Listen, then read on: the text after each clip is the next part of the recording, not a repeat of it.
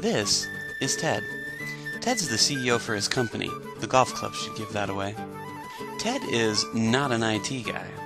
In fact, he thinks this is the computer, and he's not even really sure what part this is.